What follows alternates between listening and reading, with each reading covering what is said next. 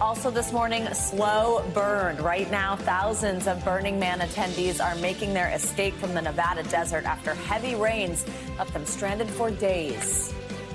All right, you made it out. I know it. I'm so grateful. It's one for the ages, that's for sure. But getting out won't be easy. We'll show you the conditions as they make the hours-long journey home. Plus, September swelter. That's right, summer's not over just yet. This morning, tens of millions of Americans are waking up to heat alerts stretching from the Midwest to the Northeast. We are tracking which areas are expecting to break records today. And cut to the chase. You've heard of quiet quitting. Now a new trend is taking over the workplace. It's called quiet cutting, when workers are reassigned to different roles as part of corporate restructuring. More on the moves, the impacts, and what you can do if you've been impacted. Well, the mass exodus continues this morning at the Burning Man Festival. Organizers reopened the road leading out of the remote Nevada desert area yesterday. But then traffic, look at these pictures, stretched for miles, with drivers being asked to delay their departure until today.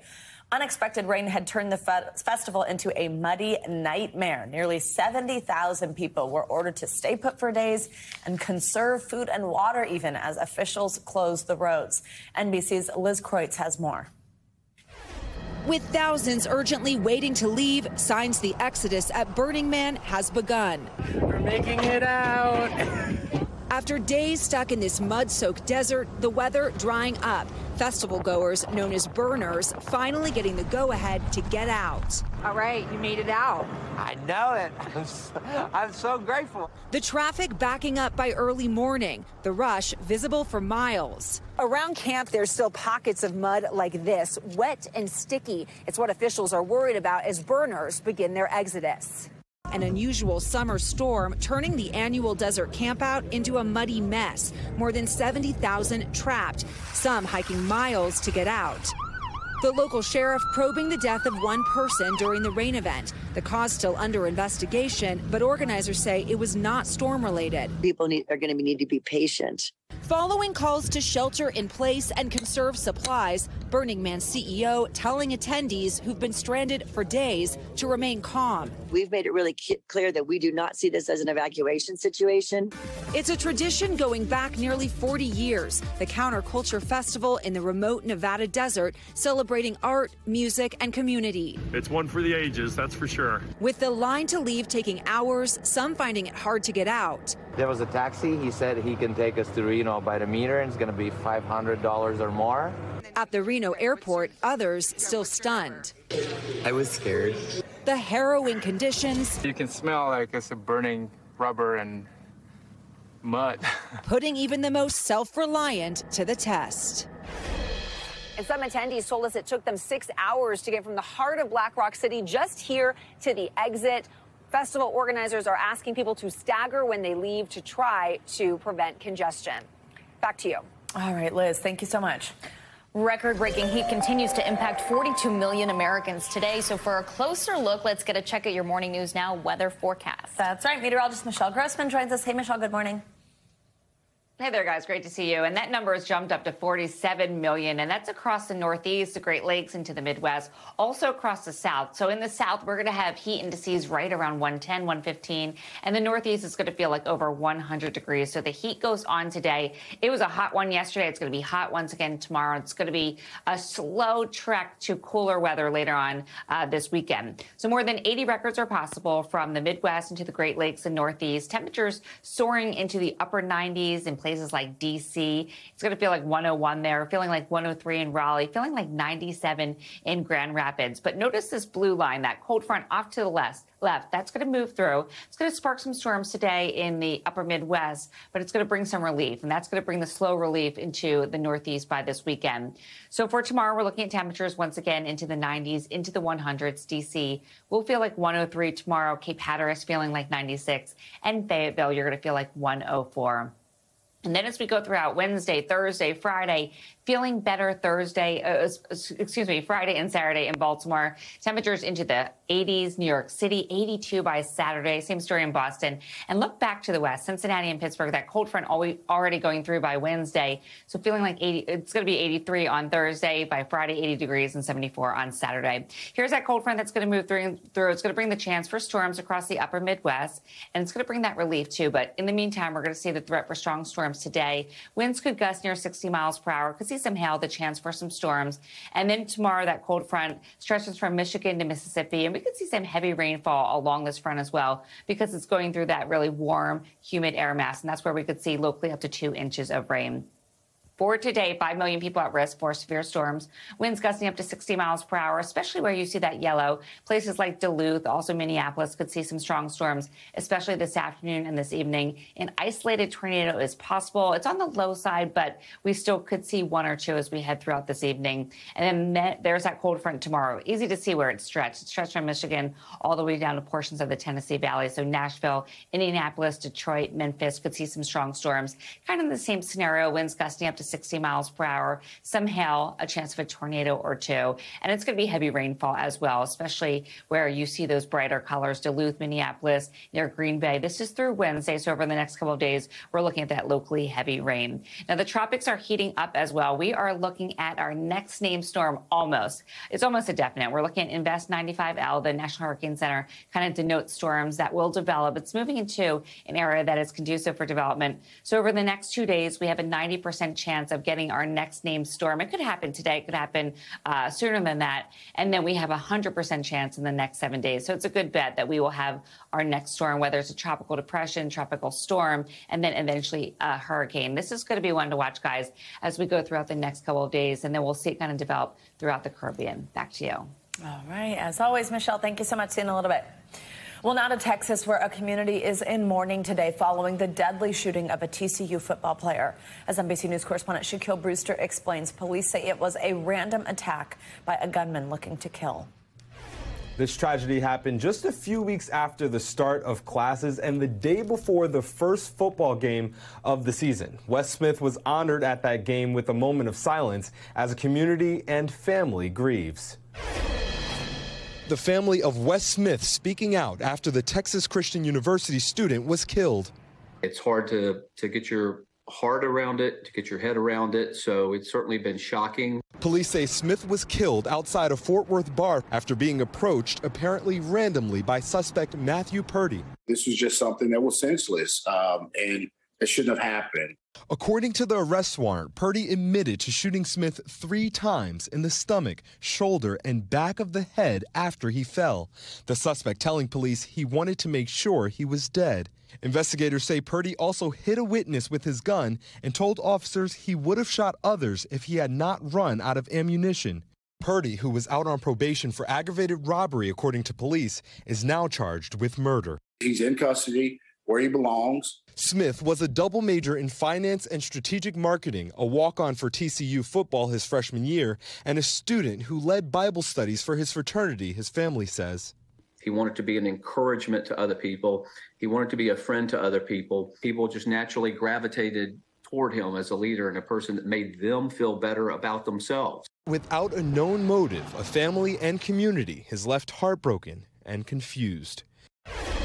The family says services for Wes Smith will take place on September 15th and 16th. They're calling it a celebration of his life. Meanwhile, the first court date for Purdy has not yet been set. He's still being held on a $500,000 bond. Back to you. All right, Shaquille Brewster, thank you so much. There are new developments this morning in the search for an escaped inmate in Pennsylvania. It's been 6 days since he broke out of prison, but officials say they believe they're closing in on him, and they're also enlisting his mother to help find him. NBC News correspondent George Solis joins us now with the latest on the search this morning. George, good morning to you. Good morning, Valerie. Yeah, things just as tense as ever. There have been multiple sightings of convicted killer Daniel Cavalcante. The road closures here changing almost by the second, but authorities are confident he is still likely in this area and very much on the run. This morning, Pennsylvania State Police officially taking over the manhunt, saying they're confident they're closing in on convicted killer Daniel Cavalcante. I want to push him hard. He'll make mistakes. 3 days ago, police releasing this doorbell cam video of the 5-foot, 120-pound fugitive. Authorities indicating there have now been 4 confirmed sightings within a 2-mile radius of the Chester County Prison where Cavalcante escaped Thursday morning. This most recent sighting taking place over the long holiday weekend. It was a trooper, actually, that observed him in some distance, gave chase, but was unable, because of the terrain and some other obstacles there, was unable to get to him. Authorities believe Cavalcante is hiding out in a heavily wooded area and growing more desperate as they close in. The only thing I had to defend myself was a picture frame. Brian Drummond believes his home may have been one of those hiding spots. Drummond, after seeing an intruder, flickered the lights to show he knew someone was there. And then he flipped the light switch back a few times, which was the real panic moment. Drummond and his wife called 911, and he says he watched the man leave his house. How hard was your heart racing? It was like a moment of disbelief. You know, it's like, yes, my heart was beating fast. Cavalcante was convicted last month and sentenced to life in prison for the brutal stabbing death of his ex-girlfriend. Authorities say he's also wanted for a 2017 homicide in his native Brazil. Police have been playing audio recordings from choppers and patrol cars of Cavalcante's mother speaking in Portuguese, pleading for her son to turn himself in. They're also asking residents to remain vigilant. We're just scared, you know? Paranoid, yeah. We're ready for it to be over. And to call police if they see anything suspicious. Guys, and authorities still aren't saying how Cavalcante escaped from the Chester County Prison, but state police did say they have been authorized to use deadly force if necessary. And mind you, there's still a $10,000 reward for any information that leads to his capture. Valerie? All right, yes, so many people on edge there. George Solis, thank you so much. Wow. And the music world is mourning the loss of popular singer Steve Harwell, the lead singer of the Grammy-nominated band Smash Mouth. He died at his home in Idaho Monday. The band said he had been suffering from acute liver failure. Harwell and Smash Mouth hit the peak of their popularity in the early 2000s with hits like Walking on the Sun, maybe best known for their hit single All Star. That was forever made famous as the opening to the movie Shrek. Steve Harwell was 56 years old. Coming up on Morning News Now, a health scare at the White House. First Lady Jill Biden has tested positive for COVID-19. Later this hour, what we know about her condition and the precautions being taken. Up first, though, after the break, an alarming alliance between Russia and North Korea. What U.S. officials are saying about a planned meeting between the two countries' leaders. We'll be right back.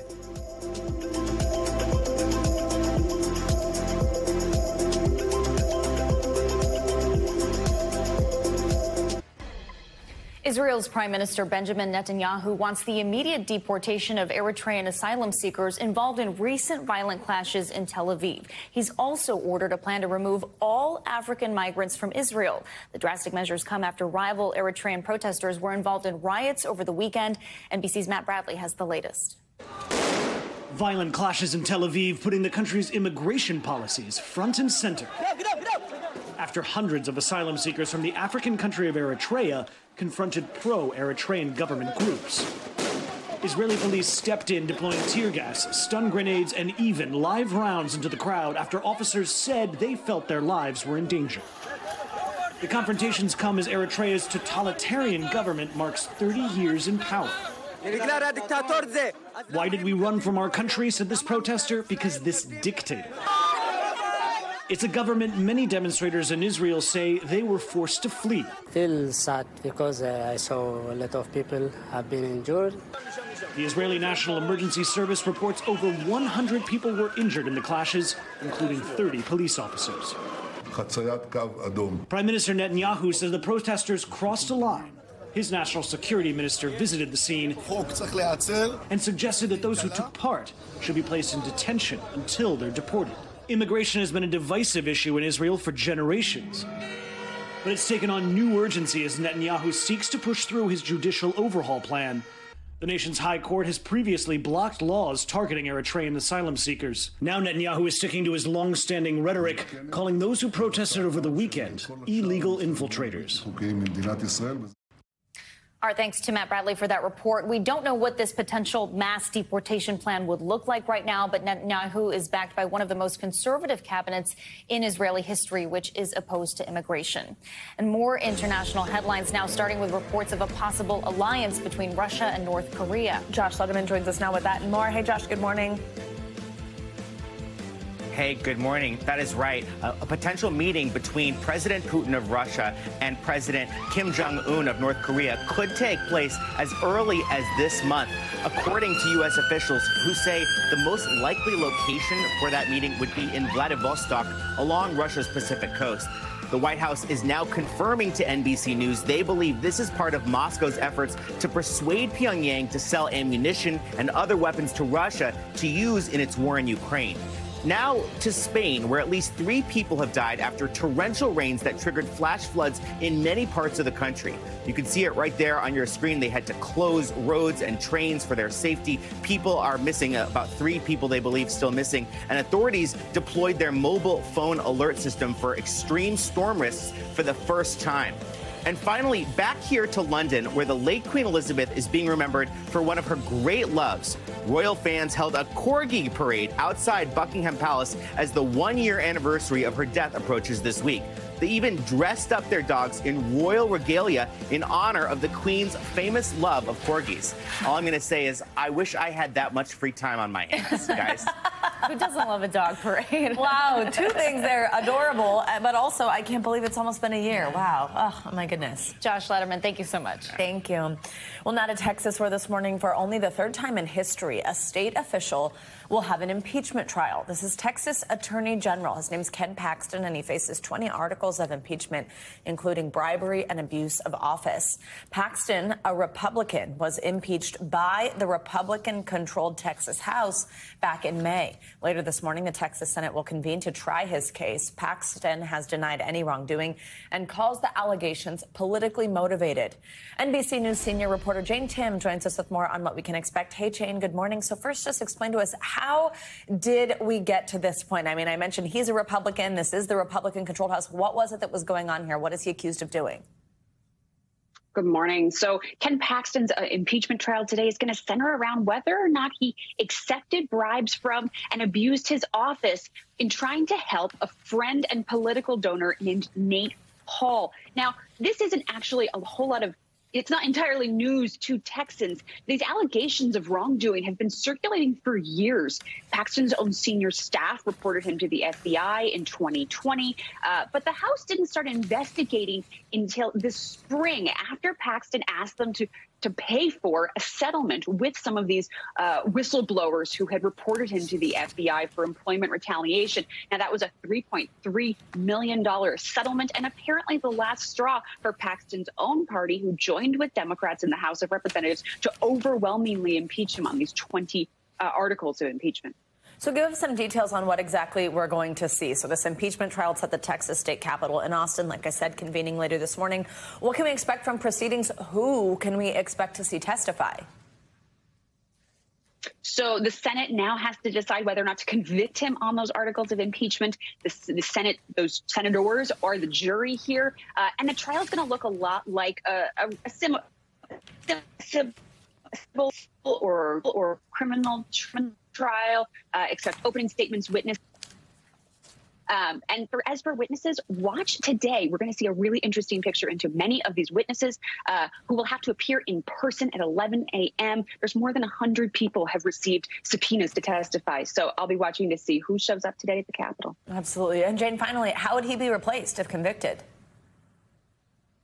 So Texas law says an unexpired term can only be filled by a special election. But the real question is, if the senators do vote to impeach him, do they also vote to bar him permanently for office, or can he run again in that special election? Lots to watch for. Jane Tim, thank you so much. President Biden used the Labor Day holiday to tout his record on helping to turn the economy around. While touring a manufacturing plant in Philadelphia, the president met with union leaders and touted the latest jobs numbers, saying that the country is in a period of growth. Well, we're getting through this, one of the greatest job creation periods in American history. For real, that's a fact. NBC News Chief White House correspondent Peter Alexander joins us now from the White House with more on yesterday's speech. We'll get to that in just a moment. But, Peter, last night the White House said First Lady Jill Biden had tested positive for COVID. What can you tell us about how she's doing this morning? Yeah, that's really driving the conversation here at the White House today. Of course, the First Lady's office says Dr. Biden is experiencing mild symptoms, that she'll remain at the couple's home in Rehoboth Beach, Delaware. The president is going to be here at the White House. This is the second time that Jill Biden has had COVID. The first was last August. The president, you'll remember back then, had it weeks earlier. It comes after a Saturday trip together to Florida, where both President Biden and the First Lady toured the disaster zone after Hurricane Idalia, meeting with local leaders and residents. They spent Sunday together in Rehoboth. The White House press secretary, Karine Jean-Pierre, she says that the president tested negative last night, that he will be tested at a regular cadence this week, Valerie, while monitoring for symptoms. The president is scheduled to leave, notably, this Thursday, just a few days away, a couple days away, for a high-stakes G20 summit with world leaders. No indication right now that her COVID is going to affect his travels, unless, of course, he winds up testing positive here. For now, his public schedule is unchanged. Today, he is set to award the Medal of Honor to an Army veteran here at the White House. Peter, so getting back to the president's speech in Philadelphia yesterday, President Biden never mentioned former President Trump by name, but he took some sharp swings at his record. What were some of the main points that Biden brought up?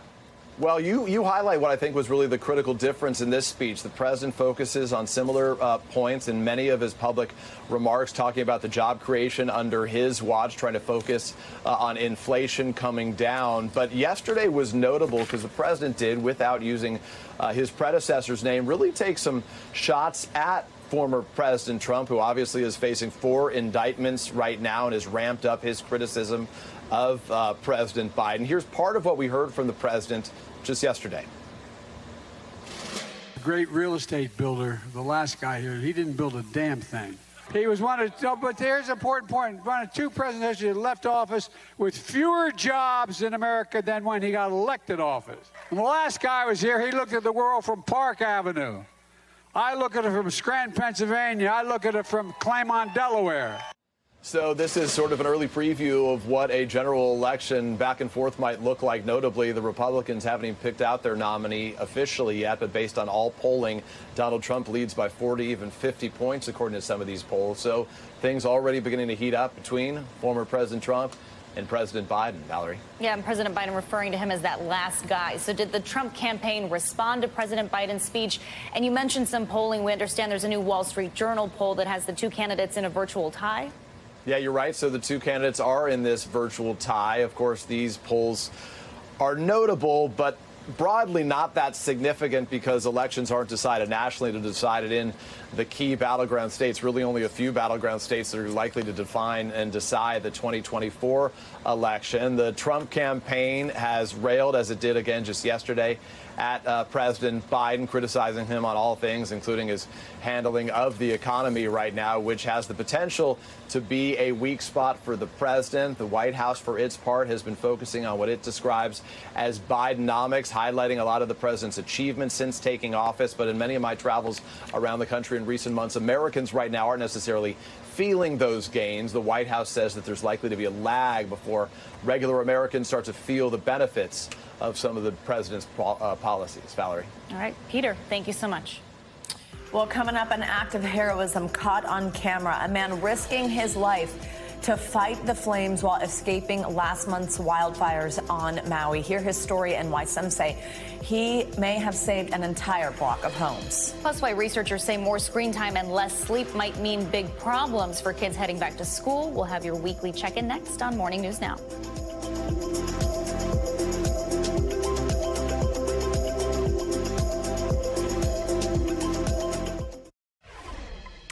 Welcome back. It's been nearly a month now since wildfires devastated the Hawaiian island of Maui, and now untold stories are emerging from the ashes. NBC News correspondent Sam Brock spoke with one man who may have saved an entire block of homes in a dramatic act of heroism. I want you to record everything when we're leaving. Right from those first heart-stopping moments, Jessica and Stephen Pickering knew their time was precious, leaving Lahaina with flames on their heels. Oh my God. And a wall of smoke in the rearview mirror. We tried to get out of the neighborhood, but were blocked by cars. Along the way, they spot a flash of fire in the bushes. Oh my God, it's right there in the bushes. What? The fire! Oh, it's in the bushes. Stephen leaps from the car to put out the flames, threatening a complete stranger's house. Stephen, we're gonna get stuck! Come on! Were you thinking at all, this is crazy and it could cost us our lives? Yes. But what did his actions actually end up doing? I think that he saved that area of the neighborhood. Oh! The Pickerings say they barely survived without emergency sirens or even a text to warn them. I haven't personally heard of a single notification that anybody received in all of my social network, period. Out of how many people do you think that you've talked to? Hundreds. Hundreds. Maui County's response is under investigation, though officials have maintained that they warned residents through texts and police loudspeakers in neighborhoods, but they haven't specified where or when. Always better safe than sorry. Lives and safety over structure anytime. C. Ray Beltran spent more than 15 years with the Maui Emergency Management Agency as a senior safety official. I would have said full evacuation. In the morning? In the morning, knowing the winds are this high. They're super high. Prepare for the worst and then hope for less. The road to recovery looks long for Jessica and Stephen. One of their Maui diving shops went up in flames, along with about $1.5 million worth of inventory. Having to say that we have nothing and hold your hand out and ask for help is really humbling and hard.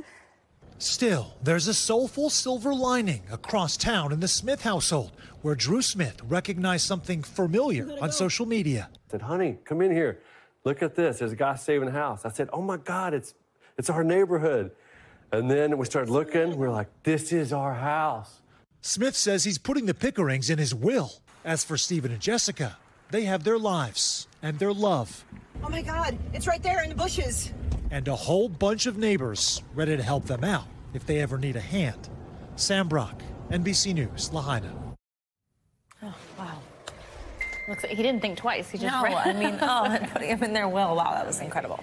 It's time now for our weekly mental health check-in, and we're taking a closer look at the risk for mental health disorders and what you can do to help lower your chances. Yeah, plus it's back to school time. That means back to bedtime routines. We're going to take a look at how screen time could be causing major disruptions to your child's sleep. Let's bring in Dr. George James.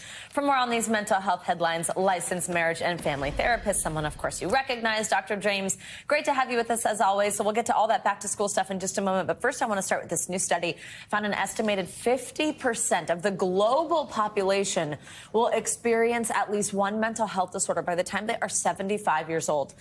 What do you make of that number? Does that sound like a lot, too? Does it sound like a little based on what you know about how we're all doing with mental health? I mean, and tell us what we need to know here, if they're different between men and women, and how to maybe prevent something like this. Yeah, good morning, Savannah. Yes, this does sound like a lot, but when we really look at it, this is a study of 150,000 throughout 29 countries, and it looked to just say over the course of a lifetime, up to about 75, people will experience some type of mental health disorder or challenge. And, you know, that's actually that's probably more of what we've realized, but it's now a study that's showing that, whether it be depression. And the difference between men and women is that both men and women will have some type of depression or phobia, but men will experience some alcoholic abuse while women will experience some PTSD. So these are things that we know, and we want to prevent that. So we want to get some treatment early and make sure that you get the support you need. So important. Dr. James, let's talk back to school. We know schedules are in full swing, and for many parents, that means getting back on that regular bedtime routine, but they could be battling kids with their phones, obviously staying up late. New research shows children are getting less sleep because of an increase in screen time. So how important is sleep for tweens and teens, and how can parents talk to their kids about really limiting the time on their phones? Oh, I know this battle all too well. You know, so screen time has been one of those challenges for lots of families. But screen time has been linked to mental health for everyone, adults, including kids. What happens with screen time, it does impact your ability to go to sleep. And then with the lack of sleep, it does impact your mental health, like depression and anxiety. There's a relationship between mental health and sleep. So it's really important to try to get your kids to go to bed early so that they can get rest, so that they can push past and perform well in school and be alert and not be overwhelmed and anxious because they didn't get enough sleep. I think it's really important, that link between using the phone and the either instead of sleep, right? Like the doom scroll at night, or it making it more difficult to go to sleep, as well as then we know that harmful content that could be consumed. So many things there to keep eyes out for. Dr. James, also in the vein of back to school, so I mean, we're talking generally about mental health, kids and teens. It's sort of at a low. We've seen a lot of scary studies, a lot of scary stats coming out of emergency rooms, but it does seem that being in person for school could have a positive impact, which is some good news. Tell us why that is and how parents can support their kids this school year. Yeah, we've recognized that being in person, there's just something that's different. A lot of our teens and young adults really struggled and suffered. They weren't able to do the normal things. They weren't able to engage with each other or be around folks, and especially being able to get that additional academic and emotional support. When schools have provided that one-on-one connection, whether it be tutoring, whether it be another teacher, or even being able to see a school counselor, that has helped, because we've seen that our young folks are resilient and able to come back. So it's important that we have the services, but it's also that we believe in them and know that they can recover from any difficult situations like COVID. Absolutely. Dr. George James, as always, we appreciate you. Thank you. Good to see you. Thank you. Coming up, worries in the workplace over a new trend that's pushing some employees out. We'll talk about quiet cutting and what you can do if you believe that you've been impacted. This is Morning News Now.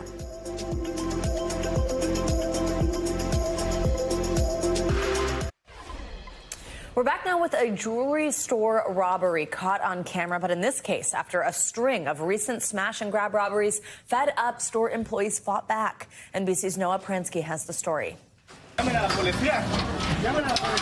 Shouting, captured from inside an attempted robbery in Los Angeles. The suspect spraying a worker with what appears to be pepper spray, then once inside, smashes the glass and tries to grab the goods. But the entire store fights back, taking matters into their own hands. My dad and my brother started hitting him, and then he brings out the pepper spray, and then he starts spraying everyone. The man seen running away without any jewelry. Almonte police still searching for the unidentified suspect. Just days earlier, though, a similar incident at a different Los Angeles area jewelry store. Thieves pepper spraying the owner before smashing jewelry cases and getting away with more than $500,000 in merchandise. They pepper sprayed me on my eyes and my mouth. Typical smash and grab. Yes, they had hammers, smashed the display cases, took what they could, and then ran out the door. Retail theft over the past few months here has grown so rampant, Los Angeles created a new special robbery task force. No Angelino should feel like it is not safe to go shopping in Los Angeles. But some local business owners say they don't feel safe working in Los Angeles either. We're angry, and we're also worried about, because when he left, my brother, he told that he was going to kill all of us, you know? Not to mention just how to pick up the broken pieces. I feel confused. I don't know what I should do tomorrow. To come to the store for what? Because most of the jewelry is gone. Noah Pransky, NBC News. Some scary stuff there. Financial headlines now. A Danish pharmaceutical company briefly becomes the highest valued company in Europe. CNBC's Silvana Hanau joins us with that and other news. Hey, Silvana, good morning. Hey, Savannah. Hey, Valerie. Good morning to you. Yeah, so Novo Nordisk is now the most valuable company in Europe, thanks to the booming popularity of its weight loss drugs, Ozempic and Wegovy. The Danish drug maker passing French luxury goods giant LVMH with a market value of $420 billion. Now, that's similar to U.S. rival Eli Lilly, and just behind ExxonMobil, Novo stock has run up more than 40% this year. Mercedes-Benz is developing a smaller, cheaper version of its hotly anticipated G-Class electric SUV. The company confirming the new baby G-Class EV at a conference in Munich this weekend. Mercedes CEO says it will be significantly more compact than its cousin and will be fun to drive. A new Mercedes G-Class SUV starts at $140,000, but actual pricing on the smaller version is still unknown. Nearly 4 of 5 holders of the most lucrative or high-paying bachelor's degrees are men. A new Bankrate study also finds that those majoring in the most female-dominated fields earn significantly less than male-dominated ones, despite progress made in closing the gender gap in the past few decades. The top 20 lucrative degrees are all in STEM, science, tech, engineering, and math, with an average salary above $100,000. And that's why we got to get more women in STEM Absolutely. fields. Yeah, Absolutely. Silvana Henao, thank you so much. Thank you. Well, you've probably heard of quiet quitting. That's where you show up to your job and you kind of do the bare minimum to squeak by. But now a new trend, quiet cutting, could be making an even bigger impact on the job market. Wes Smith is a careers reporter at the Wall Street Journal. He joins us now with more on this latest professional trend. Ray, good morning. Thanks for being here with us today. Please explain quiet cutting to us and what's behind this trend. What's driving it?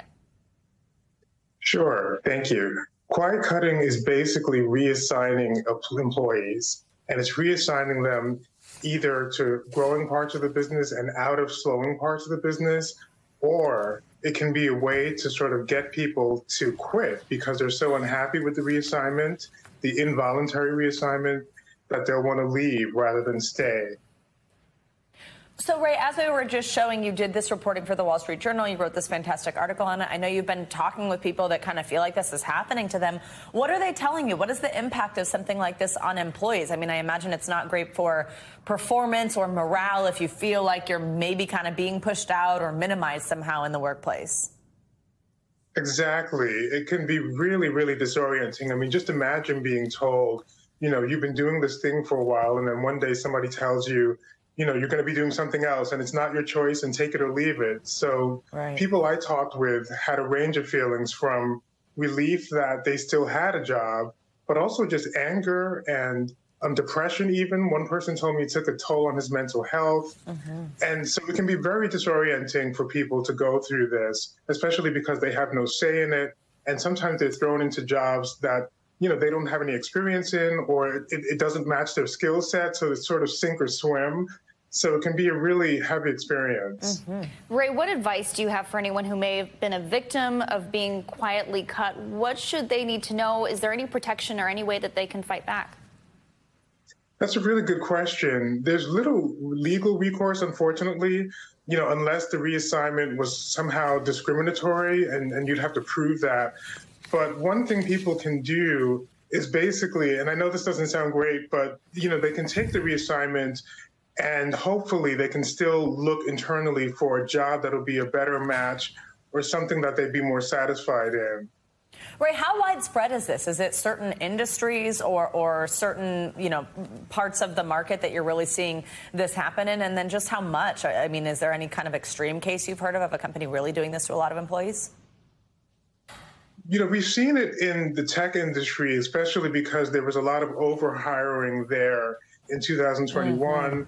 And as the economy turned, they had sort of this, you know, a lot of people, so much headcount, basically, and overhead.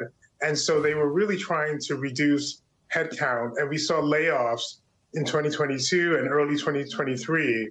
And now we're seeing, instead of layoffs, reassignments. But it's not just the tech industry that's having reassignments. We saw it in companies like Adidas as well. And so it's across industries that are trying to manage cost. And one way they're trying to do that is by reassigning employees, hoping, well, I shouldn't say hoping, but banking on the fact that some employees will not want to take the reassignment and will leave, and therefore won't be eligible for severance costs, thousands of dollars in severance costs. All right, Wes Smith, important reporting there. Thank you so much for being with us today. Something to keep our eyes out for. Thank you. Welcome back. In an unusual move for the music industry, Sean Diddy Combs has reassigned music publishing rights to the artist from the label he founded. That's according to Variety, which is citing a source close to the situation. That means Notorious B.I.G.'s estate, Mace, and Faith Evans are set to get their lucrative rights back from Bad Boy Records. Music catalogs can go for 9 figures with recent sales by Bob Dylan and Bruce Springsteen. The source told Variety Combs sees it as part of a broader goal of promoting economic empowerment for Black artists and culture. And I think this is such a great move. What a great thing to do. Absolutely. Very cool. It's so interesting also just to see and understand how the music industry is evolving in terms of people owning their own music, even when it's something that they create is not necessarily the standard, you know? Awesome. Thanks, Valerie. Good. Good morning. Happy day after Labor Day. Thanks for being here. I'm Savannah Sellers. And I'm Valerie Castro in for Joe Fryer. Right now on Morning News Now, mass exodus. After being stranded in a muddy mess amid torrential downpours this weekend, tens of thousands of festival goers at the Burning Man Festival finally get the green light to leave. But they're facing more setbacks, vehicles lining up for miles, creating an 8-hour wait just to get out. Everything was shut down and getting out was a nightmare. Way to get out is like 8 lanes have to merge into one. So it's very slow. It's a really slow process. We've got the latest on where the departures stand this morning. And the heat is on. Fall may be a little over 2 weeks away, but the summer's record-breaking temperatures are not letting up. Millions of Americans are waking up this morning under heat alerts stretching from the upper Midwest to the Northeast and into the southern plains. We have your forecast, and we'll tell you how long the September sizzler is expected to last. Plus, Alzheimer's awareness. September is World Alzheimer's Month. More than 6 million Americans are living with Alzheimer's, and we're talking with an expert about the importance of early diagnosis and the resources that are available for those suffering from the disease and their caretakers. And women mean business. In the latest edition of our series, we're introducing you to the designer of Etsy's hottest handbag. She's a trained engineer with an eye for fashion. We'll show you why her sustainable creations are in high demand. Yeah, that's right. It's pretty cool stuff. Sarah Jessica Parker is also a fan, so therefore, there you go.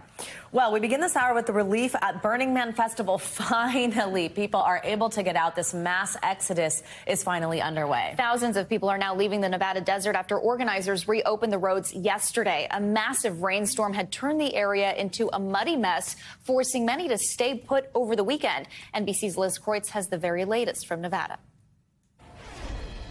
We are here at what is known as the Gate. It is the main entrance into and out of Burning Man. Less than 24 hours ago, this road here behind me was partially covered in mud, making it hard to get around. But as you can see now, thousands of festival goers are making their way out, leaving a Burning Man they won't soon forget.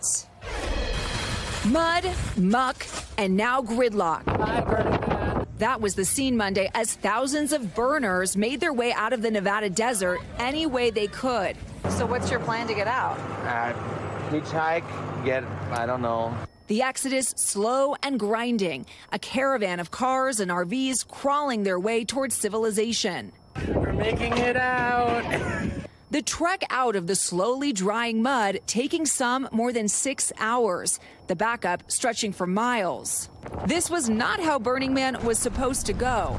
Friday, 6 days into the week-long festival celebrating art, music, and community, a deluge turned the dry desert into a giant muddy mess. For some burners, the rain did nothing to dampen their spirit. This has given us the opportunity to rise to radical self-reliance and to support each other in the community. For others, the mud was more than they bargained for. I was scared. I didn't know what we were going to do. 2 months of rain in 2 days, forcing authorities to close roads in and out of the massive pop-up city, stranding thousands. Over the weekend, Burning Man CEO Marian Goodell preaching patience. There's no great chaos. There's no great panic. Some opting to hike out, including celebrities. We ventured out with Josh Kushner and Carly Kloss and Cindy Crawford and Chris Rock and some writers, and we decided, let's go together. DJ Diplo, who's been to 12 Burning Mans, says the 6+ mile schlep through the slop was all part of the experience. It felt like we had a little victory, a little battle on that day, and it felt nice. Monday, even amid the exodus, the festival continued undaunted, concluding with its symbolic grand finale, the burning of the man. The Burning Man flame as bright as ever. And authorities have now identified that person who died. They've notified the next of kin. It could take weeks until a cause of death is known, but festival organizers and the sheriff's department say there's no indication it was connected to the weather. Liz Kreutz, NBC News. September continues to sizzle as states across the country see record high heat. For more, let's take a look at your Morning News Now weather forecast. Michelle Grossman is back with us with that. Hey, Michelle. Hey there, guys. Happy Tuesday. And yeah, we're going to continue to sizzle over the next couple of days, at least in the Northeast and also portions of the Mid-Atlantic down to the Southeast. The Southern Plains also really warm today. So as we look at the week ahead today, we're looking at the chance for record heat once again from the Great Lakes to the Northeast into parts of the Mid-Atlantic. And we're going to feel like over 100 degrees in many spots. Hot and humid in the South as well. We have heat advisories there. We're going to feel like 110, 115 in spots. And then we're looking at the chance for storms in the upper Midwest and also the upper Great Lakes. Could see some really gusty storms, some strong winds, some hail, even the chance of an isolated tornado or two. Then by tomorrow, we're looking at that cold front that's going to spark the storms today, bringing some rain to parts of the Great Lakes into the Tennessee Valley, the lower Mississippi Valley. But those record highs continue in the Northeast, into New England, Mid-Atlantic. Still warm once again in the southern plains. Lots of sunshine, drying out still. In the west, so Black Rock City, dry today, dry tomorrow. The extended forecast has lots of sunshine there. And then the storms make it to the Northeast by Friday. Eastern storms from New England into the Northeast and Mid-Atlantic. That's going to bring some cooler weather, too, by Saturday and also Sunday. Really pleasant throughout the northern plains, the Midwest. Still hot throughout the southern plains. We're going to look at temperatures into the 100s. So starting with the heat story, this is a big story. We're looking at 47 million people impacted by record-breaking heat, by dangerous heat. Lots of kids headed back to school today in the Northeast and Mid-Atlantic, the Great Lakes. And we're looking at temperatures dangerous with heat indices over 100 degrees. Dallas, you're under heat advisory. Corpus Christi, Minneapolis, New York City, also Burlington, Vermont. And this is why we're going to see temperatures soaring into the 90s in so many spots, even into the 100s in Raleigh. It's going to feel like 103 when you factor in that humidity. And it's going to feel like over 100 in D.C., too, once you factor in that humidity. There's that cold front off to the west. It's going to sweep through, but it's sweeping through slowly. But as it does, it will bring cooler air. Still, though, Wednesday, we're looking at 90s and 100s in the Northeast and Mid-Atlantic. 103 is what it's going to feel like in D.C. tomorrow. And then here's that relief into the weekend, Friday and Saturday into the 80s in New York City, low 80s on Saturday. And Pittsburgh, you're into the low 70s. That's going to be really nice, a fall feel this weekend in Pittsburgh. The severe threat today, that's that cold front moving through that warm, really humid air. 5 million people at risk with winds gusting up to 60 miles per hour. Could see some hail from Duluth to Minneapolis. And then by tomorrow, we'll see that cold front stretching from Michigan all the way down through the Ohio Valley and parts of the Tennessee Valley. So now Detroit, Indianapolis, Nashville under the gun for some strong storms. Same scenario. We could see winds gusting up to 60 miles per hour and also the chance for an isolated tornado or two. Can't rule out the chance of some localized flooding, especially where you see those brighter colors, the yellows, the oranges, the reds. We could see locally up to 2 inches in some spots. And that's with some of the gustier thunderstorms. And the tropics, they are heating up as well. We could have our next named storm today or tomorrow. So we're looking at Invest 95L. It's moving into a really conducive environment. We do expect it to intensify into our next named storm. That would be Lee. So over the next several days, moving into the Caribbean. The Caribbean's really warm. We have low wind shear. Those are 2 ingredients we need to kind of blossom a storm. And this is what we're looking at. We're looking at a 90% chance. That's pretty good in the next 2 days to see our next named storm. And then in the next 7 days, we're looking at a 100% chance of seeing this blossom into a tropical depression or either a tropical storm. So we will be most likely seeing Lee in the next day or so. Back to you both. All right, Michelle, thank you so much.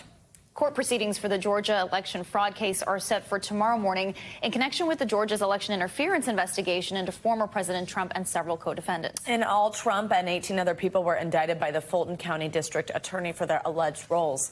The former president has denied any wrongdoing. He's also pleaded not guilty, and he waived his right to appear in court tomorrow. Attorney and legal analyst Angela Sanadella is here to break all this down for us. Hi, always great to see you. So walk us through that detail I just mentioned, waiving his arraignment. Is that common when it's high profile? What does that ultimately mean? Yes, it's very common, especially in a state like Georgia, because it is an option. You can choose to go to your arraignment or not. So why would you want a perp walk in front of all the cameras? So we expect the other co-defendants to likely also waive that right.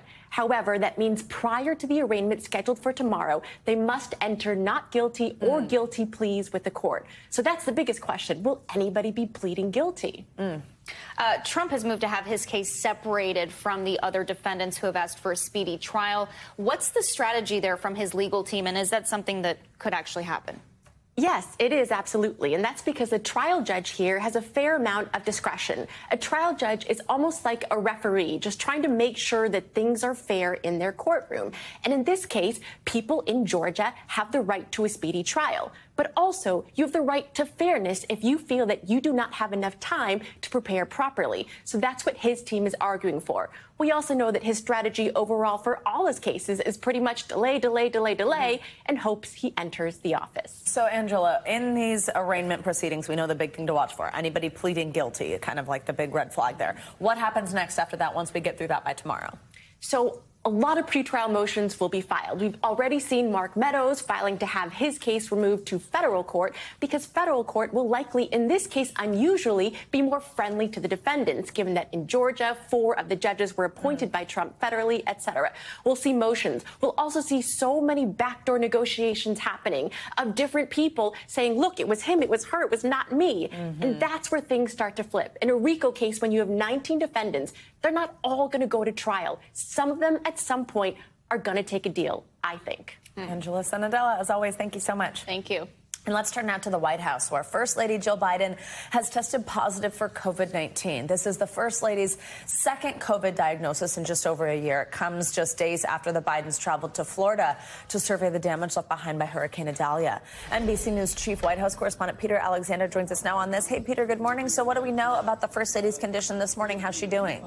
Yes, Savannah, the First Lady's office says that Dr. Biden is experiencing mild symptoms, that she'll remain at their home in Rehoboth Beach, Delaware, while the president is here at the White House. As you noted, this is the second time that Jill Biden has gotten COVID. The first was last August. The president, you'll remember, had it weeks earlier. Then both of them took Paxlovid. Neither of them had serious symptoms. They both had a rebound case, by the way. And it comes after that Saturday trip that you noted together to Florida, where both the president and First Lady toured the disaster zone after Hurricane Idalia, meeting with local leaders, with residents there. They spent Sunday together in Rehoboth. The White House Press Secretary Karine Jean-Pierre says that the president tested negative last night, that he'll be tested at what they describe as a regular cadence this week while monitoring for symptoms. The president, for his part, Savannah, he's scheduled to leave on Thursday, just 48 hours from now, for what is a critical G20 summit with world leaders. No indication that her COVID is going to affect his travels unless, of course, he ultimately tests positive. For now, his public schedule remains unchanged. Today, he is set to award the Medal of Honor to an Army veteran right here at the White House. Savannah. Peter, a lot of our viewers, I know me, anecdotally, we're feeling it here at NBC, might be noticing, people kind of getting COVID again. The cases ticking up, as is not a surprise as we head into fall and winter and such. But we just haven't really talked about, we haven't been in practice with a lot of the types of protocols in terms of masking or how many days you stay out of work. What's your day 0? What's your day 5 or 10? What are the latest protocols at the White House? And does this mean that the First Lady's in isolation now? It's a good question. Well, she is, in effect, isolated because she's in Rehoboth, so it's not entirely clear who's with her. Certainly the president is not with her at this time. We've reached out to the White House to get any specific understanding of how the president is going to be dealing with his close contact, of course, with his wife, whether he will be wearing a mask when he's around others. To the best of our knowledge to this point, anybody who meets with the president, I guess unless, of course, it's his wife, does have to get tested before they meet face-to-face with him right now. That's been the case for quite a long while. That obviously doesn't necessarily happen when they are on the road and they're greeting individuals as they travel through Florida and elsewhere. It's notable that the First Lady has had a busy schedule in recent weeks. She spent some time last week in Wisconsin. She was meeting with folks. She was scheduled to have been back at school here at the community college where she teaches last week. But certainly we wish her a quick and easy recovery. Absolutely. Peter, you mentioned the president's schedule this week, coming up, set to travel to India on Thursday. That's for the G20 summit. Just tell us a little bit about what to expect there.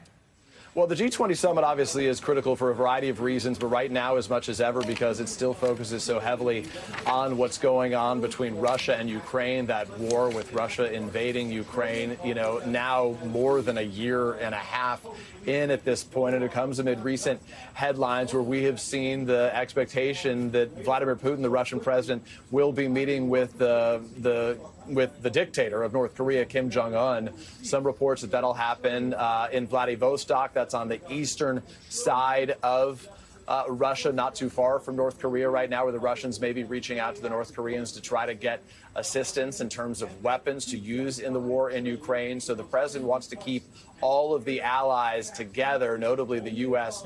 Has been celebrating some victories in that effort broadly, and that they've been able to bring in Finland to join NATO right now. NATO, obviously, right on the front lines of this war between Russia and Ukraine today. Peter Alexander, thank you so much. The summer of strikes may be continuing into the fall. United Auto Workers Union members could walk off the job as early as next week if a deal can't be reached. This comes off the back of high-profile walkouts by the writers and actors unions.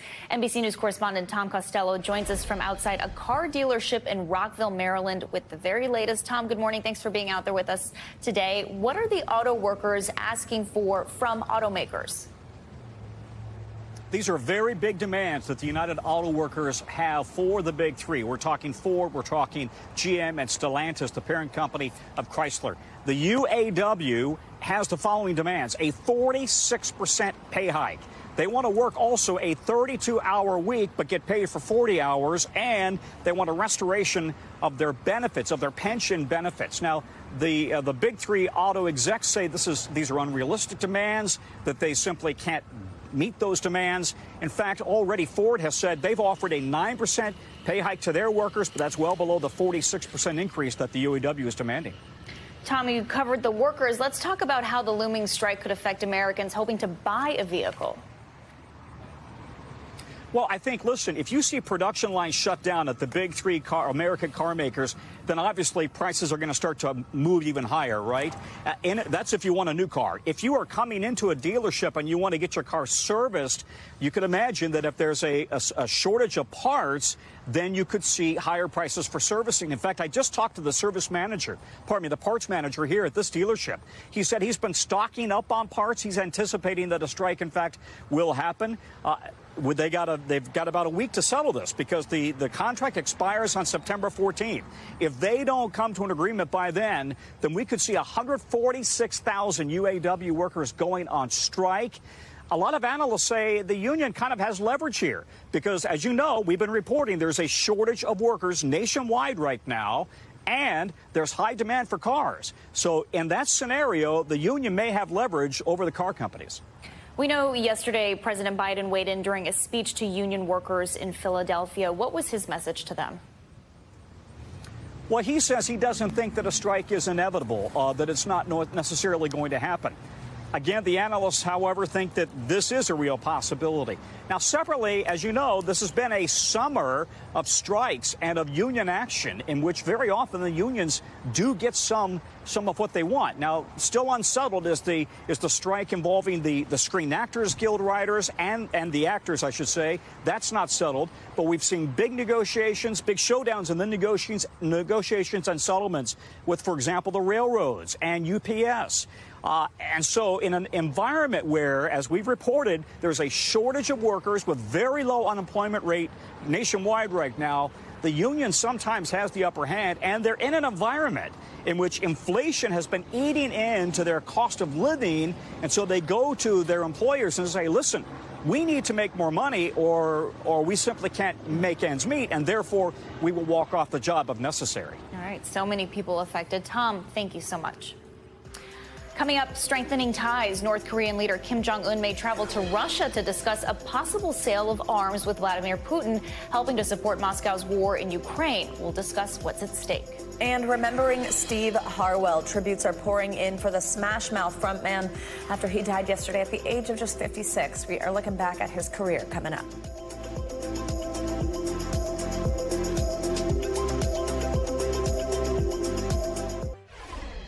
We're back now with the latest on the ongoing migrant crisis here in the U.S. Yes, cities nationwide are having difficulty keeping up providing housing for people seeking asylum. There are now growing concerns about overcrowding in schools, particularly here in New York City, as an influx of new students is expected this week when schools open on Thursday. NBC News senior national correspondent Stephanie Goss joins us now from outside a school on Manhattan's Upper East Side that is seeing this increase. Hey, Stephanie, good morning. Hey, Savannah and Valerie, good morning to you guys. School here in New York opens in just a couple of days, and there have been hundreds of migrant families who are looking to enroll their kids in school, but there are limited resources, and there are some parents who are concerned that the school system won't be able to handle the surge. This morning, cities across the country are dealing with an ongoing migrant influx. Here in New York, the school year is set to begin Thursday with a surge of new students. The latest round of asylum seekers and migrants we're receiving, there's a large number of them are children and families. Officials say since last July, nearly 19,000 students in temporary housing, many of them migrants, have enrolled in city schools. Under New York state law, all kids between ages 5 and 21 are guaranteed a public education, regardless of their immigration status. We completely changed our school funding formula to provide additional funding to schools based on the number of students in temporary housing that they enroll. But some parents worry schools will be stretched too thin. Problem is that we are not equipped to help them, and we should be. It comes as a growing number of asylum seekers are arriving in cities nationwide, many still stuck in crowded temporary housing at hotels and other makeshift shelters. No Tent City! No Tent City! It's become a flashpoint for residents as more migrants arrive by the busload. Berlin Suarez arrived from Venezuela last month with her 3 daughters. Her dream, a better quality of life for her and her children. City officials say that they are committed to this school year by an additional $110 million to the school budget. They're adding that this year alone. Guys, back to you. All right, Stephanie Gosk, thank you so much. Well, there are reports this morning that a potential meeting between Russian President Vladimir Putin and North Korean leader Kim Jong-un could be in the works. That is according to a U.S. official. NBC News chief international correspondent Keir Simmons joins us now for more on this. Hey, Keir, good morning. What are we learning about this potential meeting? What would be discussed if these talks go ahead? What's the crux of this? Savannah, it's a big deal, clearly, and one measure of how big a deal it is how uncomfortable the Kremlin sounds this morning. Spokesman Dmitry Peskov refusing in the past few hours to confirm that President Putin plans to meet the North Korean leader Kim Jong-un and discuss weapons, answering, "We have nothing to say on this topic," while a spokesperson for the National Security Council saying this morning that Kim Jong-un expects leader-level diplomatic engagement in Russia. So apparently confirming the reports. Now, we reported from Russia's Far East the last time Kim met Putin in 2019, Kim traveling then by train to Vladivostok. The New York Times quotes U.S. sources saying he plans to do so again this month. In recent years, Kim has more often been seen overseeing his missile program, even taking his young daughter with him. But last month, he met Russia's defense minister, Sergei Shoigu, in North Korea. And this morning, the National Security Council says Shoigu was trying to convince Pyongyang to sell artillery ammunition to Russia for its war in Ukraine. I will say one possibility this morning is that the Biden administration has publicized Putin and Kim's plan in an attempt to try to prevent the meeting from happening and a deal being done. We'll find out. It's allegedly, according to the New York Times, coming up pretty quickly. Absolutely. So, Keir, some details that we do have here. Russia's defense minister visited North Korea in July. Yesterday, he mentioned the possibility specifically of holding joint war games, right? Tell us more about that detail. Yeah, so this has been muted allegedly by President Putin as well some months ago. This is the idea of some kind of joint China, Russia and North Korea naval exercises. It's been reported by the Financial Times that President Putin has invited North Korea to those naval exercises. And I mean, clearly, that suggests this kind of attempt by China and Russia to build an alternative to the U.S. Sphere of influence around the world. I think it's notable that both China's President Xi and Russia's President Putin have said they won't go to the G20, but they'll meet in China at a meeting for China's $1 trillion One Belt, One Road scheme that invests around the world and is part of China's foreign policy. Yeah, absolutely. Keir, you mentioned, just putting in context how big of a deal this is.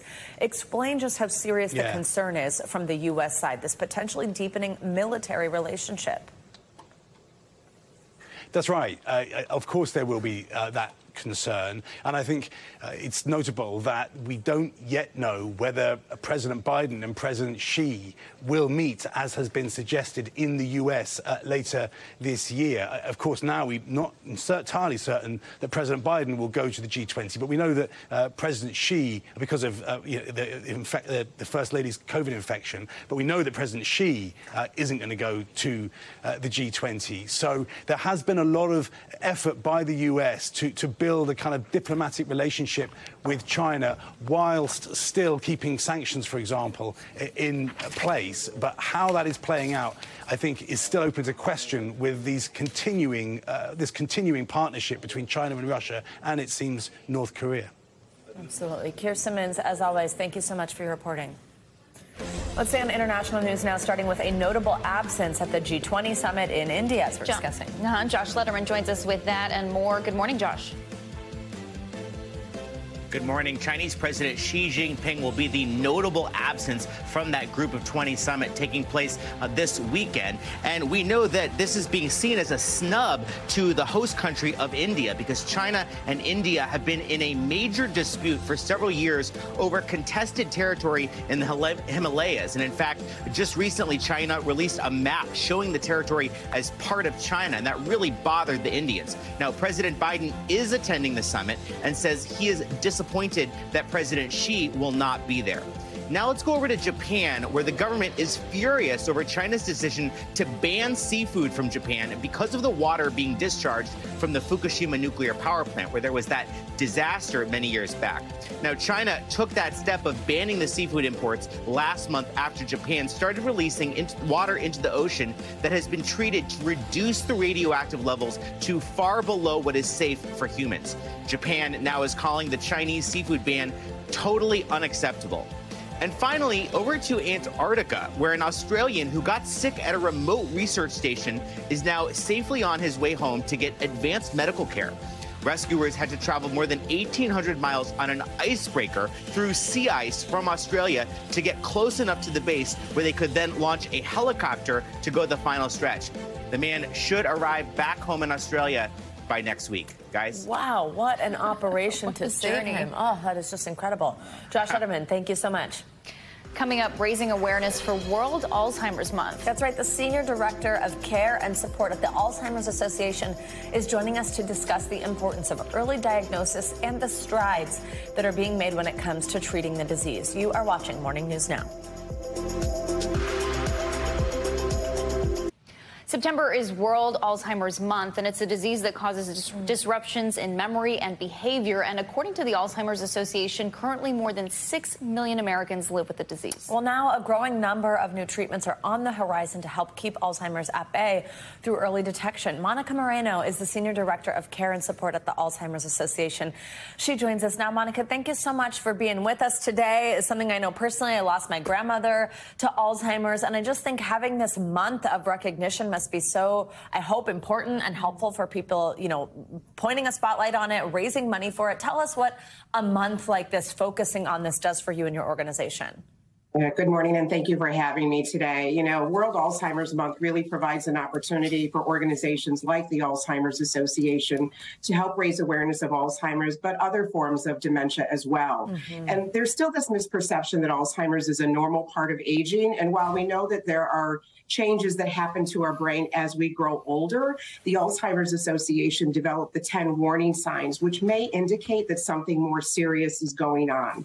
So during the month of September, as well as all other months of the year, the goal of the association is really to help educate the public about the warning signs of Alzheimer's disease, the importance of going to see your doctor if you notice even one of these warning signs in yourself or someone else, to get a workup and get a diagnosis, to be able to talk about treatments, and most importantly, to be able to access resources through the Alzheimer's Association, because no one should have to go through this disease alone. Monica, you touched on the warning signs. Tell us about the importance of that early diagnosis when it comes to this disease. Yeah, and what are the warning signs?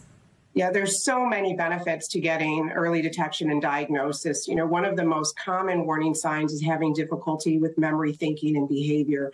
I've had a lot of opportunity in my job to talk with those living with the disease. And one of the things that they have shared that really triggered them to know that something more serious was going on was having difficulty doing a familiar task, something that they had done their whole life.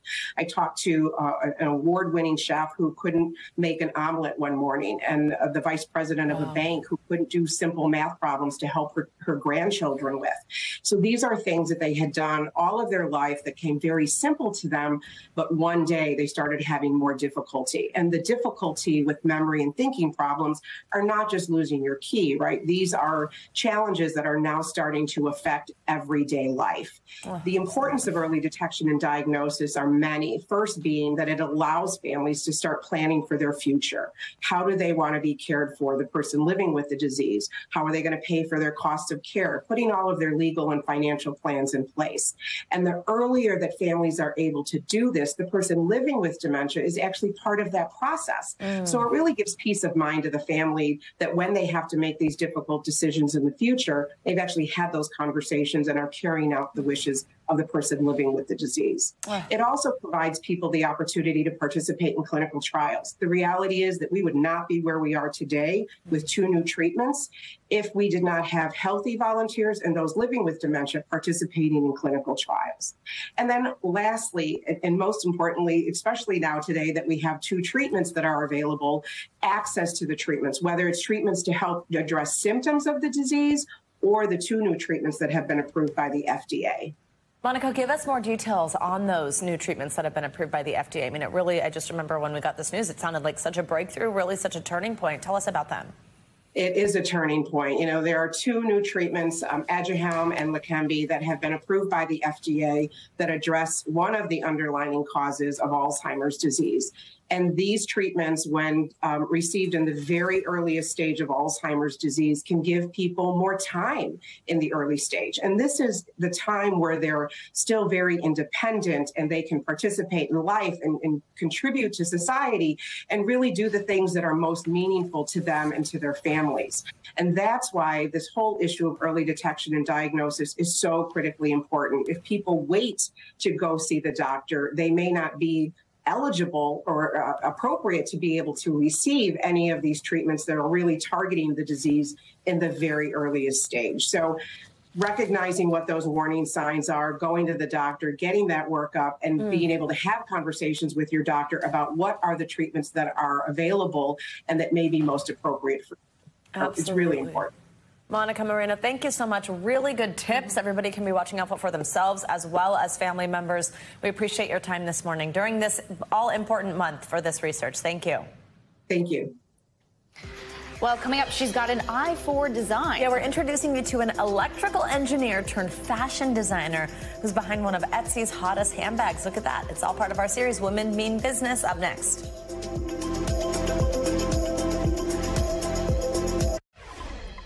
Back now with new questions this morning about another music festival meltdown. This one was at the Electric Zoo Festival taking place right here in New York City.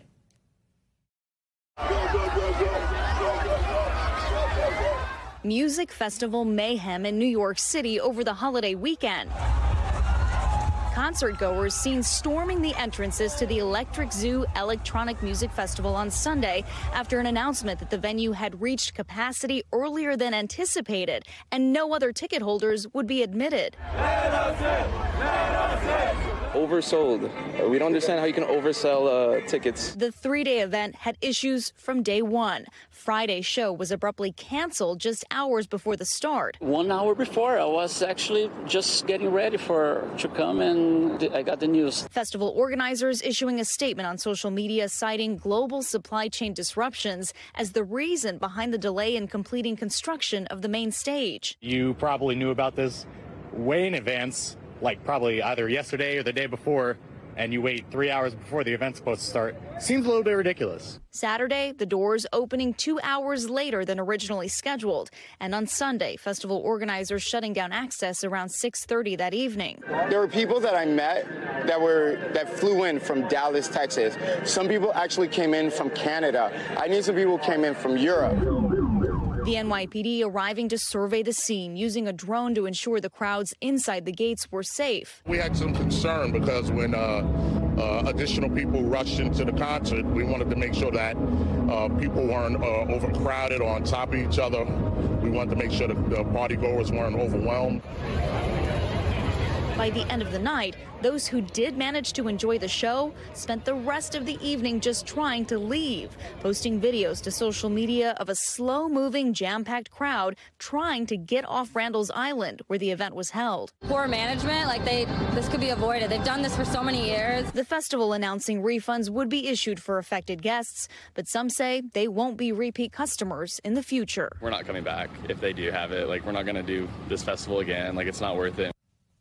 Festival organizers posted on their social media accounts that anyone who had tickets to Friday, the day that was completely canceled, they will get refunds. Anyone who couldn't get in on Sunday will also get refunds. We reached out to event organizers to find out how those refunds will be issued, but we have not heard back. Ooh, wait. I agree with that one guy. It seems ridiculous. What a mess. Okay.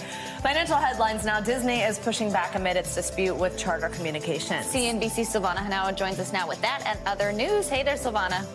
Hey, Valerie. Hey, Savannah. Good morning to you. Yes, so Disney is urging customers of Charter's Spectrum cable service to consider switching to Hulu's live TV option as the companies remain in a dispute over a new distribution deal. Disney says it hopes to reach an agreement to restore access to ABC, ESPN, and other channels that have been blacked out on Spectrum since Thursday. Charter disputes that its dispute stems partly from fees that Disney wants for its programming at a time when cable TV viewers are declining and streaming is on the rise. It's about to get harder to rent an Airbnb in New York City. Starting today, the city will start enforcing a new law restricting short-term rentals.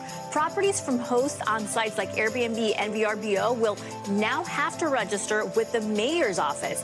No more than 2 paying guests are allowed at a time, and hosts must be physically present. Airbnb sued, claiming the law is effectively a ban on short-term rentals, but a judge dismissed the lawsuit last month. And Meta's next Quest Pro VR headset could be a collaboration with LG Electronics. Reports say the new headset could come in 2025 and is rumored to cost around $2,000 and compete directly with Apple's Vision Pro. It would reportedly use LG displays and other parts. Meta could also release a lower-end Quest headset next year that costs under $200. Wow, that is quite a difference in price. Yeah. How much Huge. lower end are we talking? Yeah. Interesting. Also, just these people still putting out, making more of them. Such expensive headsets when it seems the metaverse is sort of, the hype around it anyway, it's kind of come down. I know, but people are still into it apparently. Yeah, I guess so. Silvana Henao, thank you so much. Sure thing. Well, on to the latest edition of our series, Women Mean Business. Maria Gabriela Duque is a trained engineer, but her love for fashion and design helped her discover her true calling, creating custom-made handbags. They are getting a lot of attention. Here's a little bit of her story. As a teenager growing up in Venezuela, Maria Gabriela Duque was having trouble finding a backpack in stores that fit her style. So, with her mother's guidance, she learned how to use a sewing machine and created a bag for herself. It would be her first design of many. In college, Maria followed in her engineer father's footsteps and studied electrical engineering, but she was drawn back to fashion, making bags for her and her friends. And soon, she realized there was a niche for her creations. She started an Etsy shop, Mari Gabi Designs, making sustainable and fashionable bags from vegan cactus leather. Working alongside her sister in their home studio, Maria cuts the material from the nopal cactus and hand embroiders the detail on each bag. Now living in Florida, Maria is being recognized for her work, being named the 2023 Grand Prize Award winner of Etsy's Design Awards. No way. No way. You're kidding me. Oh my God. And she's passing down her creativity to her 10-year-old daughter, Isabella. Together, they run a jewelry shop, ensuring her entrepreneurship continues with the next generation. Maria Gabriela Duque is a woman who means business. And she's a woman who joins us now. Lucky us. Maria, good morning. Thank you so much for being here. Tell us first, let's start with growing up in Venezuela, how your mom and dad inspired and fed your entrepreneurship spirit. And also, I know it had a little bit to do with you ultimately studying electrical engineering. Just tell me about growing up. Growing up was pretty much the same as a normal kid. But my dad is an engineer. That's why I decided to study engineer back then. but my mom was always the creative one. So I always had the craft materials at home, and I think she was the main inspiration behind all the designs stuff that came back after the engineering. Absolutely. It's just so cool that you studied engineering. I feel like it gives you this like really great balance of the way that you're able to construct your bags and make things, but then also have that creative passion. Is that right? Yeah. I love the construction part of the bag. That's the main thing that caught my attention back then. Absolutely. So, okay, let's talk about winning this prize. We were able to see a little bit in that piece we just played of how emotional you were winning the 2023 Grand Prize Award, Etsy Design Awards. You have a pretty cool fan who helped handpick this. I mean, Sarah Jessica Parker, a.k.a. Carrie Bradshaw herself, picking your bag as such a fashion icon. Tell us about the moment that you found out that you won and just knowing that Carrie Bradshaw's SJP is such a fan. Oh, my God. Well, as you saw on the video, I was pretty emotional. I cried for a couple of minutes because I wasn't expecting that at all. It was pretty shocking. And knowing that Sarah Jessica Parker said that my bag caught her attention right away was, oh my God. I don't know.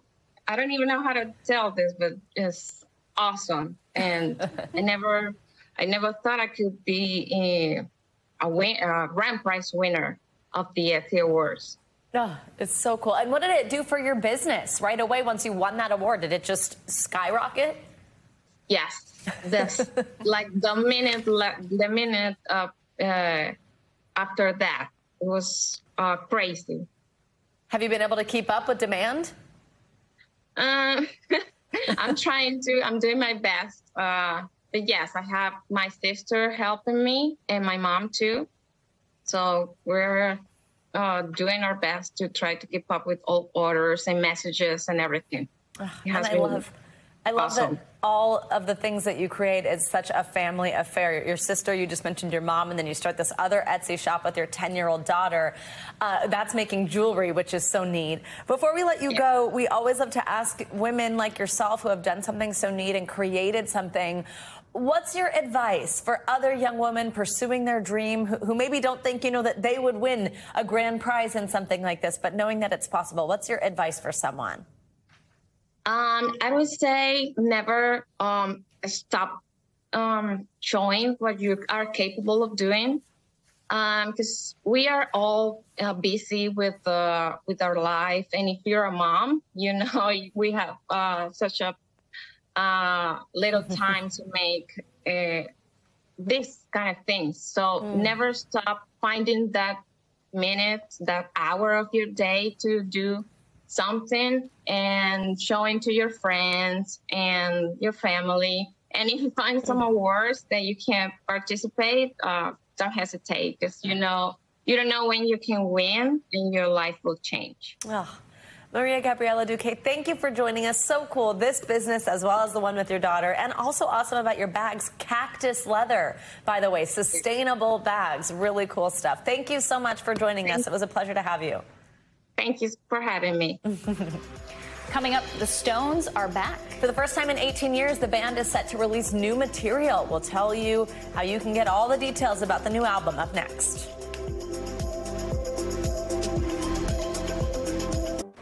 Welcome back. Well, the Rolling Stones may have just celebrated Mick Jagger turning 80 years old, but they've got no plans to retire. The group just announced they're releasing their first new album of original songs in 18 years, titled Hackney Diamonds. It comes nearly 60 years since their first album was released. More details on the album are going to come out tomorrow on a YouTube live stream hosted by our Tonight Show host, Jimmy Fallon. How cool is that? I can't believe he just turned 80. I know. Isn't that amazing? Amazing. You wouldn't know it. Finally, this hour, the music world is mourning the loss of one of the most iconic voices from the late 90s and early 2000s. That's right. Steve Harwell, the former frontman for the band Smash Mouth, he died on Monday at his home in Idaho. NBC News entertainment correspondent Chloe Melas joins us now here on set with the latest on the singer's death. Hey, Chloe, good morning. Good morning. Nice to be here with you all. So many people are paying tribute to Steve Harwell. It came as a big surprise, it felt like, to his fans and many. And we take a look back on his life and the music that defined a generation. Hey now, you're an all-star. With hits like All Star and Walkin' on the Sun. Might as well be walking on the sun. Smash Mouth delivered a list of earworms that became the soundtrack for a generation. On Monday, the band announced that their famous frontman Steve Harwell died at 56 from acute liver failure after many health issues.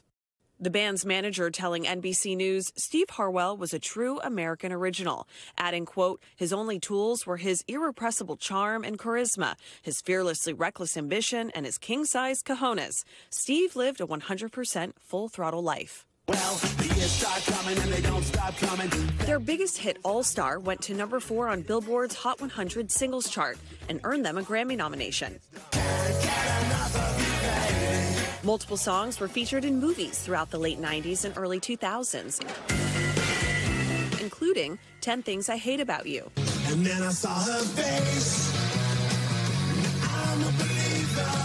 And 2001's Shrek. Tributes for the singer pouring in on social media, and our own Carson writing in part, quote, he brought joy to millions with his music and his legacy will thankfully live on. Back in 2016, the band appeared for today's 90s throwback-themed Halloween. Harwell crediting Carson for helping with their start. He got hired to MTV and then he drug us with him. Harwell retired from the band 2 years ago after appearing disoriented at a concert. At the time, Harwell responding, quote, I've tried so hard to power through my physical and mental health issues and to play in front of you one last time, but I just wasn't able to.